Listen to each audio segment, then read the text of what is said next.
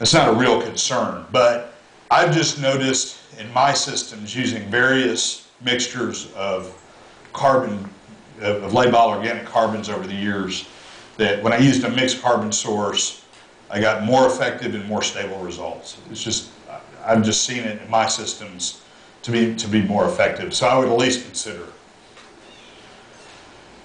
it. You know, again, if we're pretty certain it promotes bacterial diversity in a biofilm, is that a good thing? Does that mean that we're getting more nutrient reduction?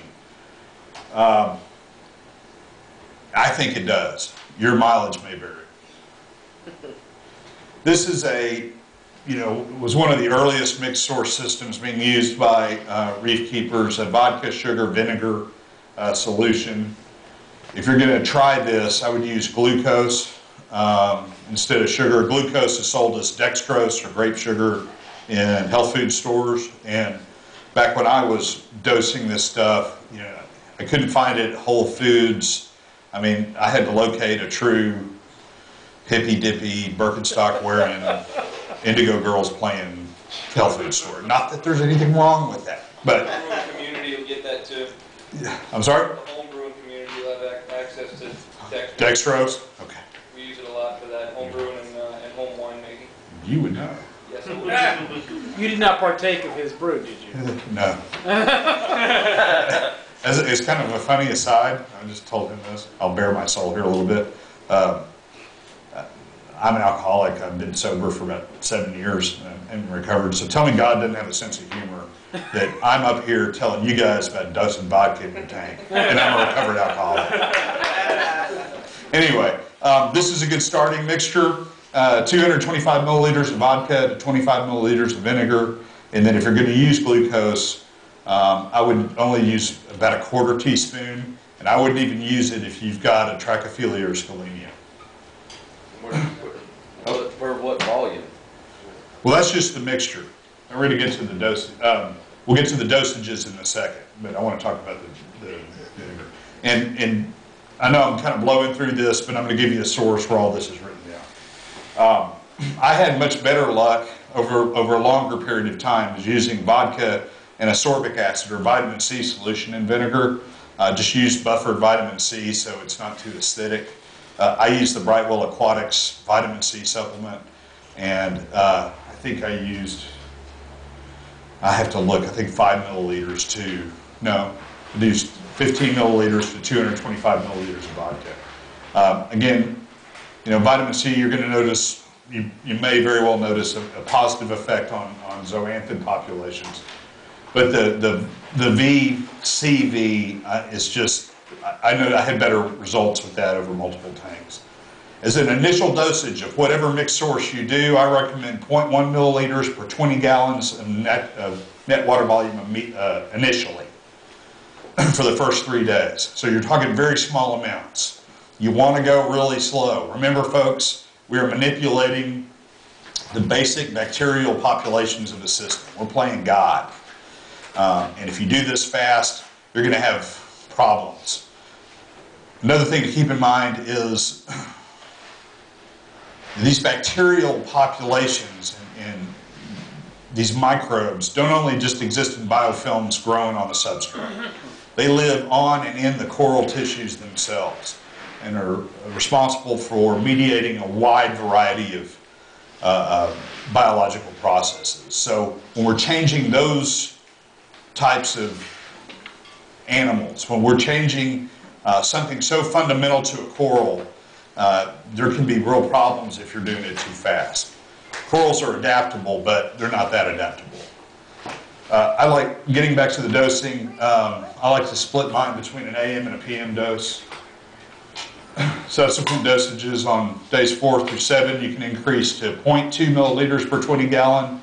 Then each subsequent week, add about 0.3 to 0.4 milliliters to the dose. And the important thing is that you're monitoring nutrients. You're testing nitrate and phosphate at least twice a week. When you start to see them drop, then hold that dosage as long as you're continuing to see a drop. When you start to see that drop level off, then you want to back the dosage back down. When you get down to where you're, happy with the nutrient levels, It's when you want to consider a maintenance dose, which is about half of your highest dose. I would be real careful exceeding 1.5 milliliters per 20 gallons if you're using any kind of sugar, or 2 to 2.5 milliliters per 20 gallons if you're not using a sugar. I would just start to, I'm not saying that if you exceed this, that bad things are going to happen. This is just a level that I think you need to pay particular attention to. Watch your corals. They'll tell you when they're pissed. There's a lot of controversy over bacterial inoculation on the boards, that it's just snake oil and it doesn't really do anything because we've already got such massive populations. And I can see both sides of that argument. Based on my experience, it helps. It's disputed whether it keeps bacterial populations balanced, but I use it in mine and I recommend it. I've just seen better results inoculating versus non-inoculating. There's all kinds of bacterial additives out there. You want to focus on one that's focused on the heterotrophic strains. I think Prodivio Biodigest, again, is a very good all-around inoculant. A lot of people have had good luck with Microbacter 7, which is the Brightwell's product. I haven't personally, but a lot of people have. Zeobac on its own is pretty good. Julian Sprung's Spactivate from Two Little Fishies is actually a pretty good general inoculant as well. DIY solids, again, we touched on this briefly. I know we're getting long. I'm trying to get through this. I've seen some people use rice husks or even just rice in a reactor. A lot of problems with rice, high in phosphate, probable fungal development that we don't know what does. At the end of the day, you're going to have cellulose, which in and of itself probably doesn't cause direct problems, but in sufficient concentrations, who knows?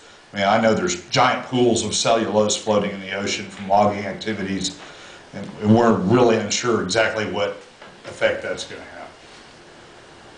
have. Showing you some mixed system. This is Ivan Lasser from Switzerland. This is one of his old systems. He was using Prodivio, and then an earlier version of the carbon source from Zeovit start to, just gorgeous tanks. It's in the water over there. Yeah. Right? Well, some of this is just what the genetic material Sure. or the makeup of the coral is. And for a while, and I've heard this, that they don't have this anymore, but for a long time, you were just getting really nice coral colonies imported into Europe, especially Germany. But that being said, this is an example of sort of the color range that you're shooting for some of this. Sonny Harajli is a guy from Chicago who does vodka and Microbacter 7, has a real nice tank. This is an experimental tank I set up to just satisfy my own curiosity as to whether you could have an established and stable reef system with corals with no live rock. Obviously, when you introduce corals and fish, you're going to be introducing some bacterial strains. Some bacteria is actually transported through the air, but no live rock. This was all just ceramic rock, and then heavy inoculation of Prodivio and using a vodka sugar vinegar carbon source. And it worked. I got it up and running, and it was somewhat stable. I will say this, it took a long time. It took about 6 months for it to be really stable. And I think with just a limited amount of fish, I was pushing the envelope on what I could do in terms of livestock loading. But it is possible. I don't recommend it, but it is possible.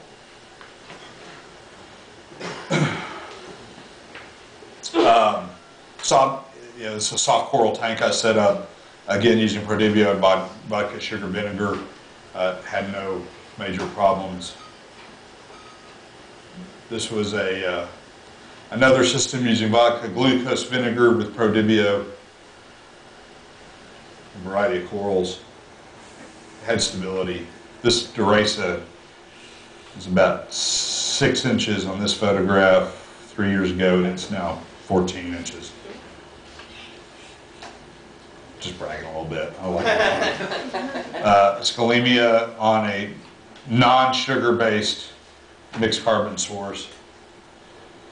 Bacteria is a food source, especially with zeolite-based systems where you're shaking that reactor, releasing the mum into the system.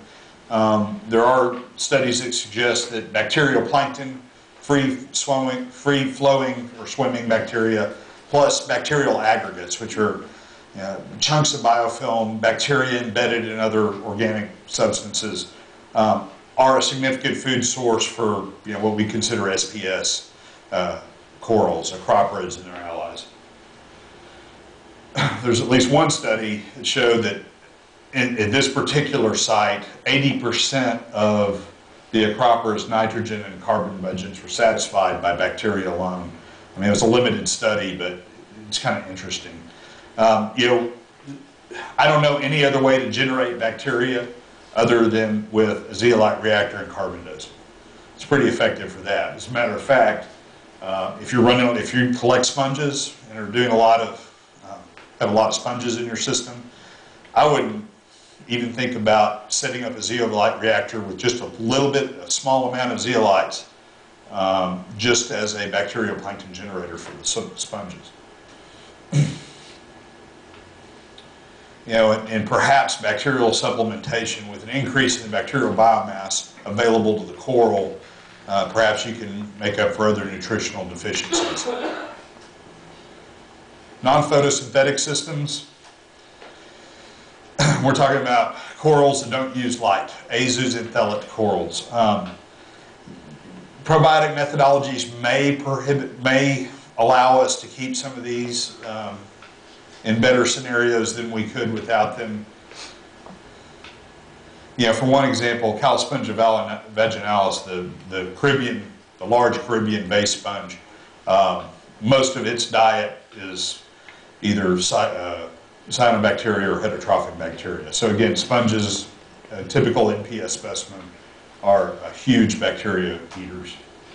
This is the first initial stages of a non-photo system that I had set up to sort of test what all this means, whether you could use, for instance, a zeolite reactor, then I also had biopellets, a heavy bacteria-dense system to keep non-photosynthetic corals without having to feed the levels of supplementary food that is typically associated with a non-photosynthetic system.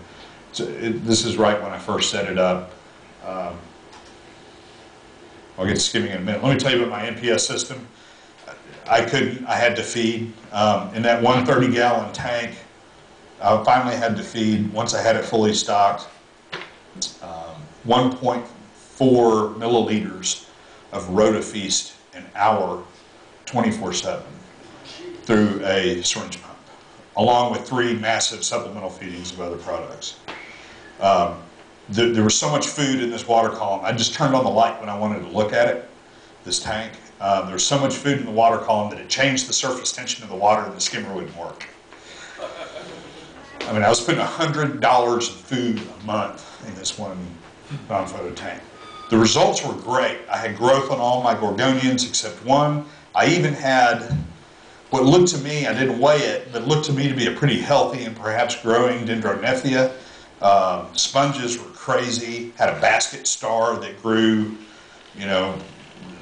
definitely grew from its central disc. I had success. The problem with that tank was, you get up in the morning and go get your first cup of coffee and you walk by the tank and you just go, oh, because you knew how much work that tank was going to take and how expensive it was. I mean, it was just this outrageous amount of food going into that thing. So,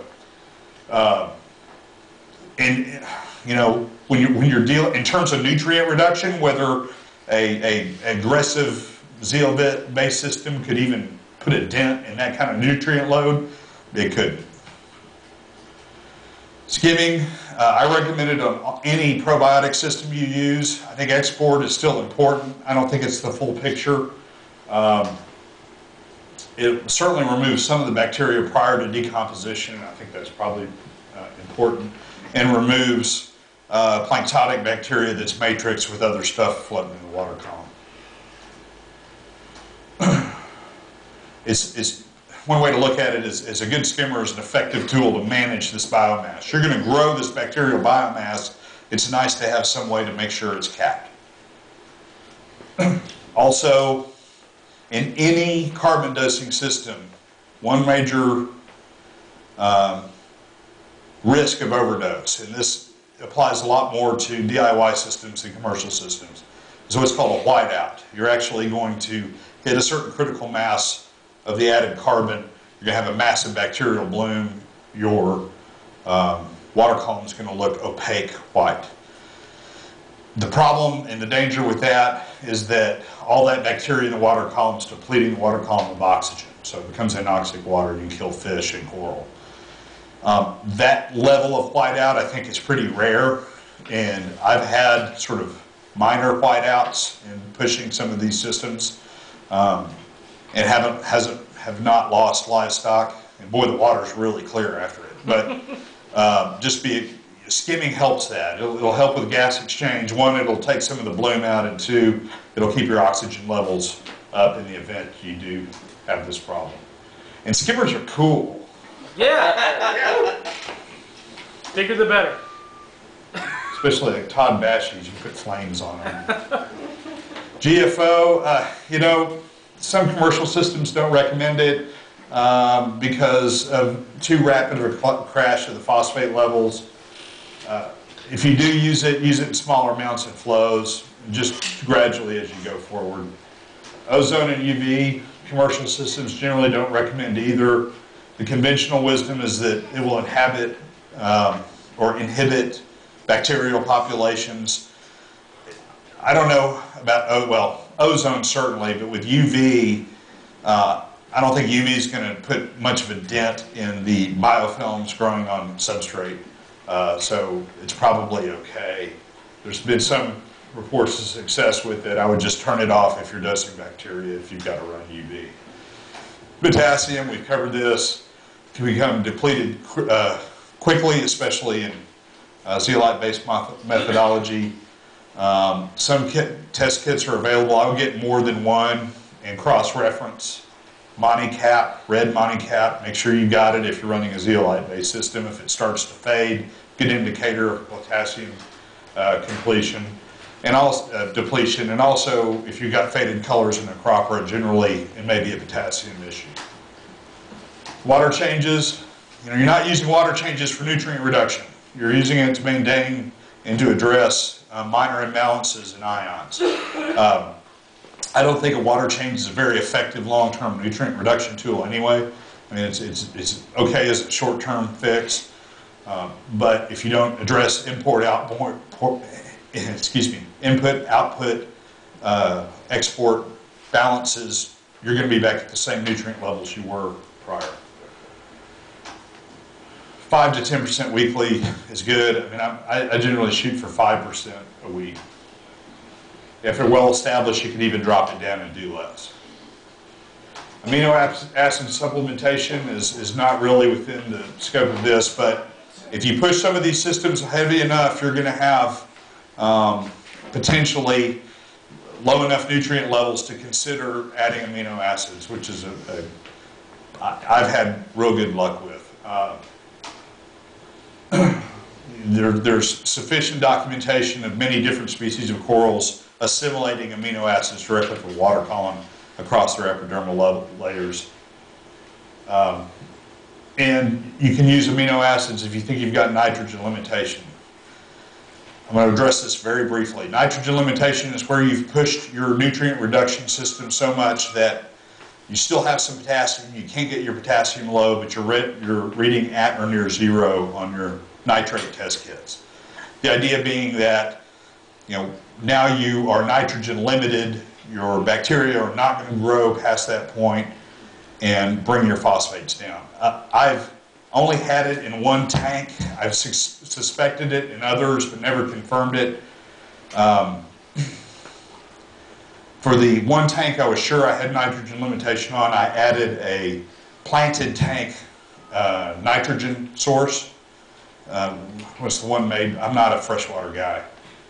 It's the one made by Seachem for planted tanks, and it addressed it. I brought my nitrate levels up a little bit, and then gradually lowered both nitrate and phosphate. Also, that stuff is derived from urea, so maybe another way to do it, you know, if you want to pee in your tank, let me know how that goes. I'm all for experimentation. I've actually done that one, I can tell you. Yeah, intentionally? Yes. The thing to remember about carbon dosing, it's just another tool in your toolbox. I've been experimenting with algae scrubbers, a specific type of scrubber, and that's a whole other presentation. I'm noticing some really good synergistic effects between certain sources of organic carbon and algae scrubbers, specifically the long-chain polymers. Also Polyp Lab, that seems to be working pretty well together. And you know, I don't know if it's the weekly harvesting of the algae off the algae scrubbers the same as shaking the zeolites in a reactor and shearing the biofilms. I don't know if it's an ecological disruption issue. I suspect that the hair algae is a very effective media for growing bacteria. I don't know what's going on there, but something is. So just remember, carbon dosing is a tool, and you may find the perfect mix for your tank and used to other filtration methodologies. Some of the criticisms, real quick, of carbon dosing is, you know, it's not natural. Well, that doesn't make any sense to me because, you know, bacterial populations in our tanks are a mere fraction of what they are on the reef. There are some studies that suggest that bacteria and associated microbial communities are responsible for more nutrient cycling, almost an order of magnitude more than algal communities. So, you know, I don't know, once you take these animals off a reef and stick them in a glass box without artificial seawater, the whole "it's not natural" thing, I think, has already left the door. Another criticism is that, you know, you're increasing population of pathogens. If you're feeding the good bacteria, you got to be feeding the bad bacteria. You know, in a well-balanced system, it shouldn't happen, and I don't know of any studies that suggest that's happening. I guess it's possible. Also, increased bacterial metabolites. Bacteria themselves can exude certain compounds that may be noxious to corals. That's why, again, it's a tool in the toolbox. If you're running granular activated carbon, have a skimmer, you know, you want these things to complement each other. Carbon dosing drawbacks, expensive. I don't know. McCormick's vodka is real cheap. You know, overdose, yes, you can overdose. It does require diligent attention to parameters, especially if you're doing an aggressive system like a zeolite system, especially alkalinity and potassium. It is more time and labor intensive. If you push them really hard, you can rapidly deplete the nutrient level in your tanks. Some final thoughts. Yay. Every system has unique populations of bacteria in it.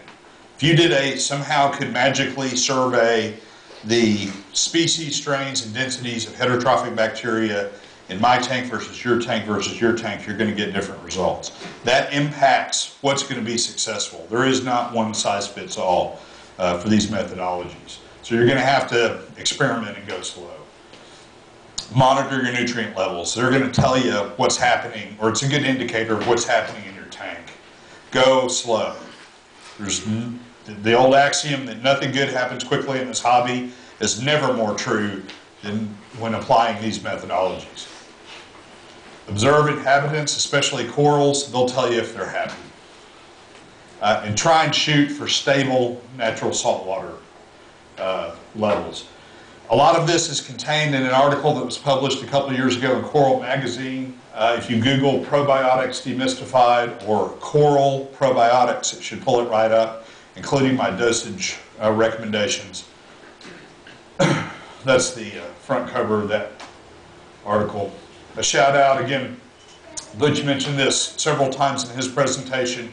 Coral Restoration Foundation, excellent work they're doing. And you know, I just can't say enough about these guys. While, you know, I think White Tower or Ivory Tower academics were you know, talking and publishing papers, Ken Niedermeyer went out and did something. And the cool thing about this group, and you guys aren't that far from them, I don't know, what is it, 12-hour drive to the Keys from here? 14. You can actually, with some of the local dive shops, sign out to go work on these reefs, work on the coral nurseries, help them transplant corals. You can get directly involved and be a part of it.